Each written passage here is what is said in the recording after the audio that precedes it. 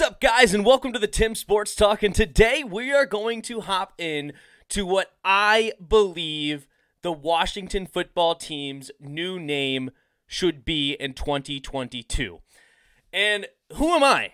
I am a fan for life. I have countless amounts of gear. I've been to I don't know how many games. I've traveled for games. I've been to preseason games. I've been to training camps.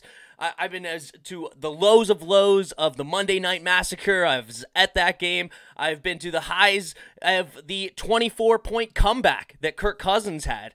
Of course, I was born in 1993, so the last Super Bowl was in February of 1992. And so I wasn't alive for those great runs.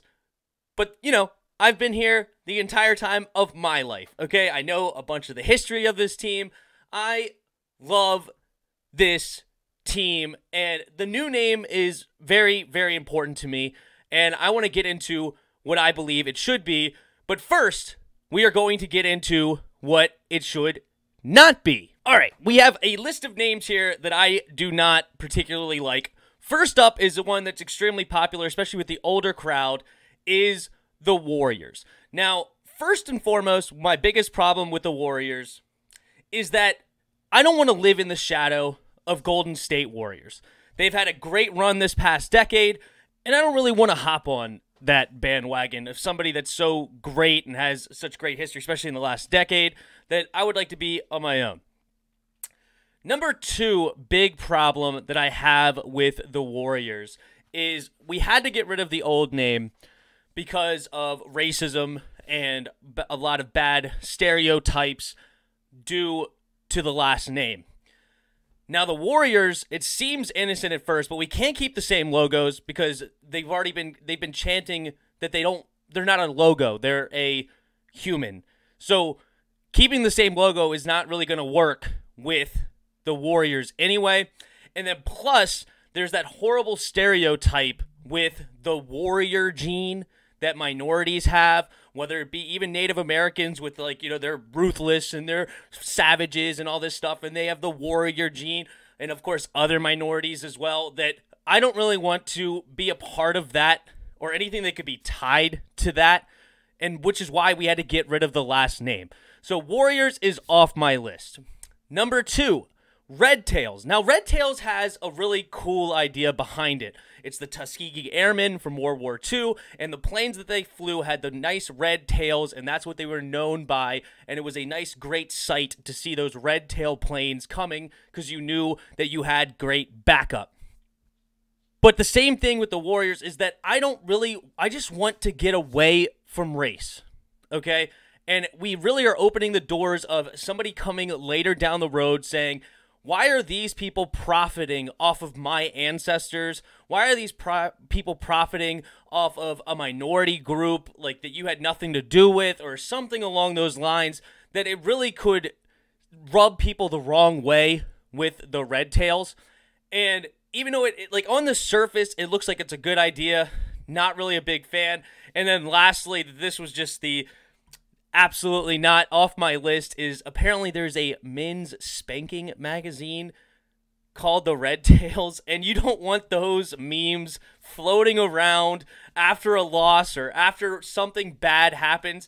That you really just don't want that nonsense. Of course, that's like a secondary reason, but it's a pretty good reason not to be a part of the Red Tails. Now, another name that's, the rest of these names are not going to be as popular. There's a few here or there that I hear about. Red Hawks, I'm kind of done with birds. There's like 72 bird names in the NFL. I know there's only 32 teams. It's still somehow there's 72 bird names. And also, we already have the Seahawks. So we already have a Hawks team in the NFL. Again, hopping on that bandwagon. I don't really want to be a part of the Red Hawks or the Seahawks or like that. That's kind of a weird, it's too close to another team. So I'm not on board with the Red Hawks. Renegades kind of just seemed boring to me, that it's just, I don't know, just like kind of a name people threw out there that I guess they thought it sounded cool, but there's really no way to go with that in my opinion, that I'm just like real thrilled about the Renegades name. Again, it's just a more lower popular one. And then also, I just don't want anything that doesn't start with the letter R, because I would love to keep the HTTR name.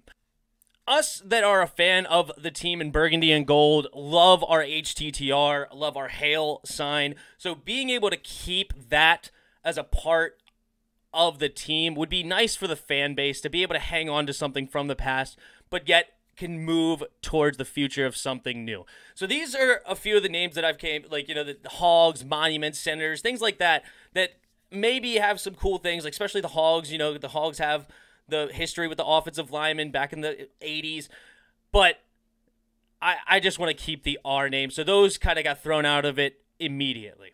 Now on to the team name that I would like to see, and you can see right here, it's the Red Wolves. And why the Washington Red Wolves is there's so many things you could do with the Wolf that we're going to get into, and why I think that this makes the most sense for the Washington football team. But first, let's meet the Red Wolf. What is a Red Wolf?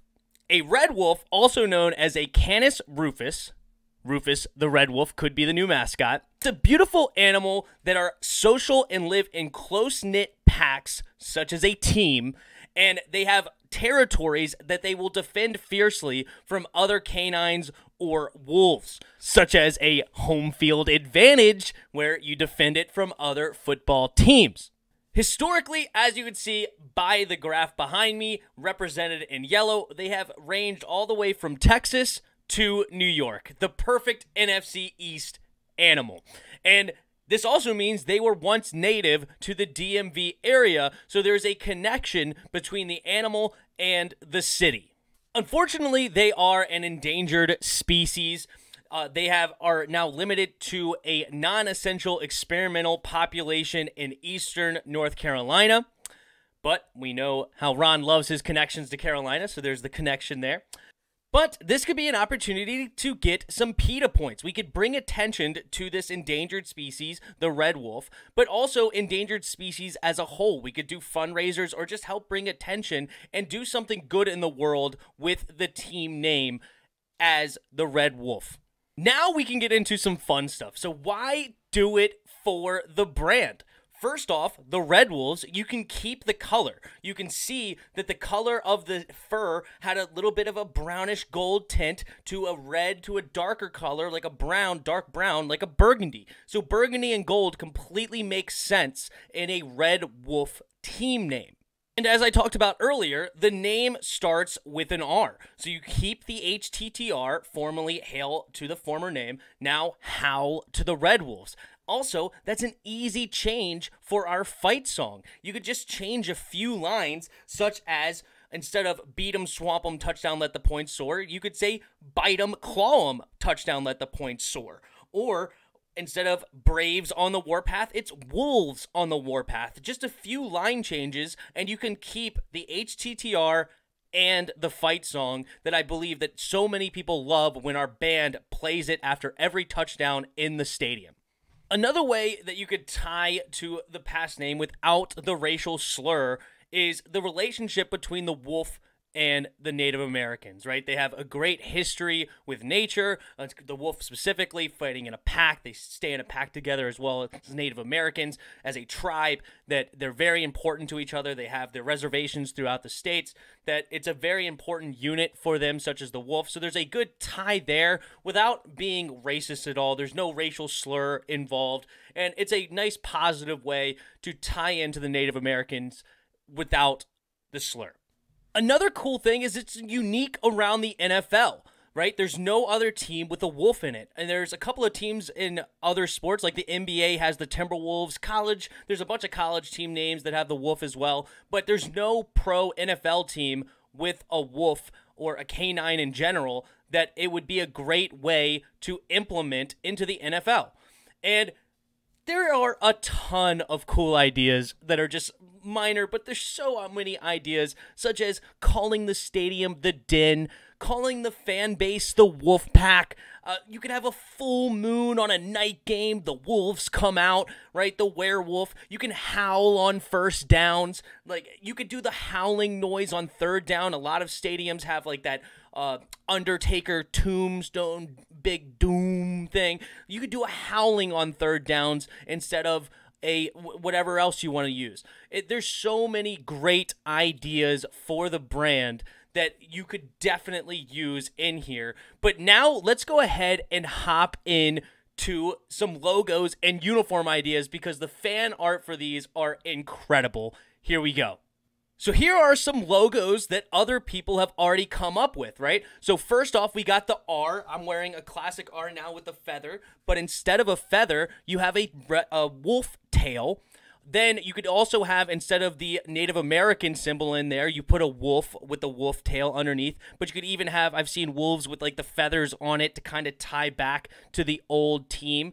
And then, of course, we've already been rocking the W all year. Here's a W with the capital point and then also a wolf in the silhouette of a wolf. There's so many great logos out there. If you Google these things, the amount of art and the ideas that come from this Red Wolves idea is incredible. And now let's get into some uniforms because the uniforms are somehow even better.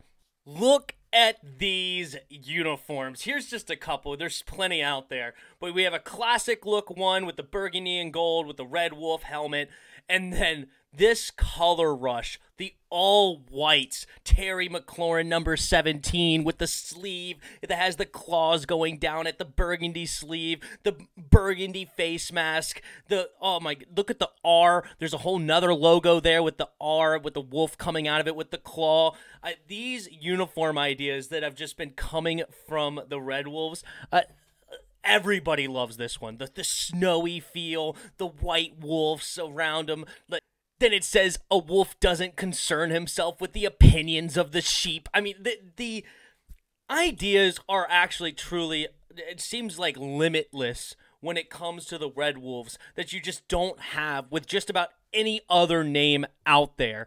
And there's really no downside. I mean, everybody loves a wolf. A wolf's a fierce competitor, like a fierce animal. It's a pack animal, fights as a team. There's really nothing. Like, the only thing that you could say that's bad about it is if we lose, they say we go home with our tail between our legs. Boo-hoo, who cares? Like, that's literally it. That's the extent of the negatives for the Washington Red Wolves. And this is why I want the Washington Red Wolves. But you guys let me know what you guys think in the comments below. If you think that my arguments or my presentation was really good, please share this video around on any of your social medias or your Washington football team ideas or wherever you want to share it so that we can get this going around. And maybe, who knows, who could it talk to? Who can it say? But I love the Washington Red Wolves personally. But leave a like. Hit that subscribe button. Also, there is a Discord link in the description. Hop in our Discord, talk some football with us. And last but not least, there is donation links to the channel. If you feel so kind, you could donate. But yeah, you guys let me know what you guys think. I'm a Red Wolves fan. I want to be a Red Wolf from here on out. You guys tell me, and until next time, see ya!